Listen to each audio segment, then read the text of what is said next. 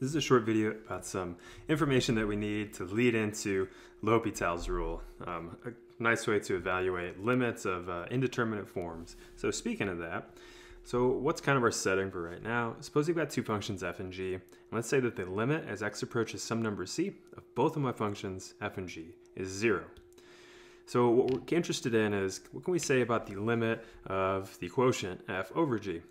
So if you notice, right, like if both of these go to 0, well then this is an indeterminate form, 0 over 0.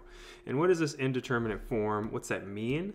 So what does that mean? Well, that says that this limit here, it might not exist, or it could be a real number. I don't know. And that's what we mean by indeterminate. I can't tell. I can't tell just by looking at it. And sure enough, for different functions f and g, there will be times that the limit won't exist. Or for some other functions f and g, where they both go to 0, maybe you do end up getting a number. So there's no one rule that tells me how these things always behave. I'll have to kind of treat them on maybe what seems like a case-by-case basis. And the point of this video is to tell you about L'Hopital's rule, which is a way to try to treat this. So, an indeterminate form, it doesn't follow our usual limit laws. So up to what we have right now with like, could I take the limit of the top and the bottom? Well, that gives me 0 over 0, which I don't know what that means. That's not a symbol that we're used to messing with. So like this symbol 0 over 0 doesn't follow the usual algebra rules that you'd like to have happen. Like those don't cancel. So that's what I mean by it doesn't follow the usual limit laws, and maybe I should also say it doesn't follow usual laws of algebra. So what do we do? So again, what we're going to do is we're going to build into this theorem called L'Hopital's rule to help us compute these. So what's some of the background information that we need to know? So the first thing that we need to know, if I've got two functions f and g that are defined on some closed interval, and I'm going to let f of a and g of a both be 0. So let's say f and g are both 0 at this left endpoint. And I'm also going to assume that g of x itself is non-zero as long as my x's are between a and b, is what this says here.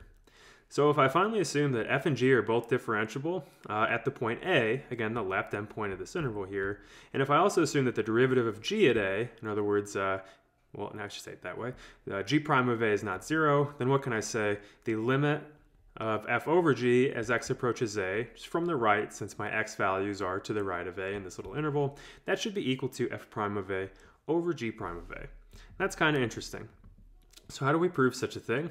So what we're going to do is we're going to play around with just this fraction f of x over g of x, and I claim that that's equal to f of x minus f of a over g of x minus g of a. And how come? Well, what did we assume? I assumed that both f and g were 0 at this point a that I care about. What do I mean that I care about? Well, this is the point that we're going to let x get close to in the limit.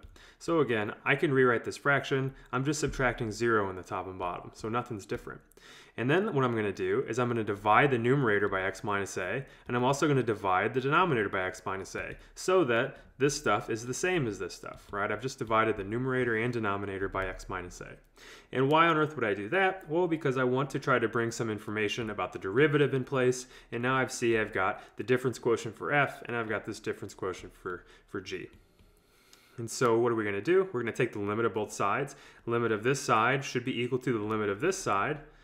And so if I write that out, I can take the limit of the top because it exists is f prime of a, right? This limit up here is f prime of a. Similarly, this limit down here is g prime of a. And I know that I could say that because I assume that f and g are differentiable. Therefore, I can take for granted that those limits exist and that they should be f and g prime of a respectively.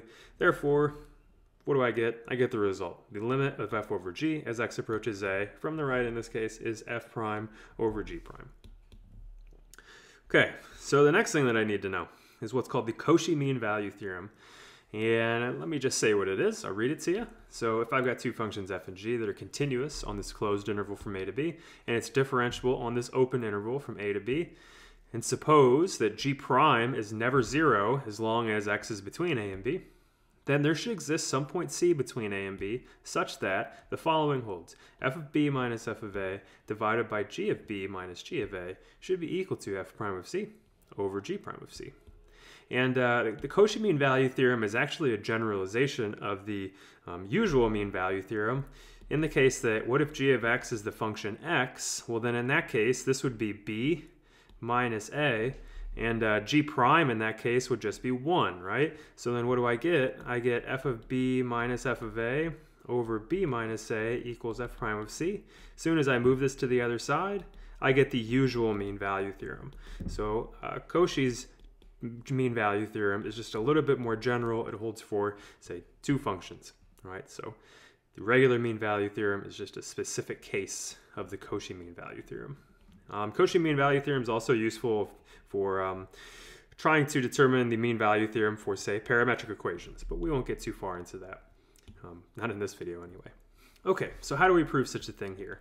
Oh, I guess I gotta erase all that good stuff, huh? I pushed the wrong buttons. Okay, so bear with me while we continue to erase. Almost there, and then we'll get to the proof. All right, woo. So what did I assume? I got to assume that g prime is never 0 as long as x is between a and b.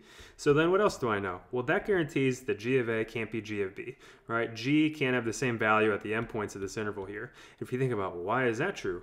Well, what does Rolle's theorem say? Rolle's theorem told me that otherwise, what if g of a did equal g of b? Then Rolle's theorem guaranteed that there's some x between a and b where the derivative equals 0. But wait a minute, that contradicts the derivative's not 0. So Rolle's theorem guarantees, in this case, since the derivative is non-zero, then the value at the endpoints can't be 0. All right, so what we're going to do is similar to how we proved the mean value theorem, where we got tricky and defined a function that makes all this good stuff work. We're going to do the same kind of thing here. I'm going to define this function h that is the following. It's this constant, f of b minus f of a over g of b minus g of a. A lot of letters going on here. Just keep track of x as the variable, right? So this is just some constant times g of x minus g of a. So again, g of a is some constant, but here is where I'd like, plug a number into, say. And then similarly, minus, here is where I'd plug something in for x, but then minus this constant here. And so why on earth are we playing with this function h? Well, let's think about it so far. I got to assume lots of good properties about f and g as far as continuity and differentiability go. And what is this? These are just some kind of combinations of those functions f and g. Therefore, I should have that h also should satisfy these same hypotheses of being continuous and differentiable. So that in particular, what else do I notice? Why else did we pick this function h this way? Notice when you plug in a for x, when you plug in a, this would be 0, and this would be 0. So h of a is 0, and then you guessed it, when you plug in b for x, when you plug in b, this would be what? G of b minus g of a, which would cancel with this denominator, and here you get minus f of b minus f of a. Well, if there's no denominator there on the left, I hope you see that the terms with the f's are going to cancel. So then, in fact, you get h of b is 0. So what have I got? I've got a nice continuous function on ab that's differentiable on the open interval ab that is 0 at its endpoints. It satisfies Rolle's theorem. So by Rolle's theorem, there should exist some point where the derivative of this function h is equal to 0. The next thing we want to do is look at this formula for this function h. Remember, x is the variable, so what's the derivative of h look like? In other words, what is h prime? Well, it would be this constant times the derivative of this stuff, right? Your constant multiple rule. And this just becomes, the derivative of this is just going to be g prime, right? Since g of a is constant, it turns into 0. Similarly over here, this turns into f prime, and then this would go away. So if you plug c in, all that happens is you get this good stuff times g prime of c, minus f prime of c when you differentiate. And so that is this formula right here. And what did we assume? We assumed that h prime, which I'm telling you is this, is equal to 0. So finally, what should you do? You should add this to the other side and then divide by g prime of c, and you get the result. So that is the proof of the Cauchy mean value theorem. And in the next video, we will start with the first form of L'Hopital's rule to help us determine a limit of an indeterminate form 0 over 0.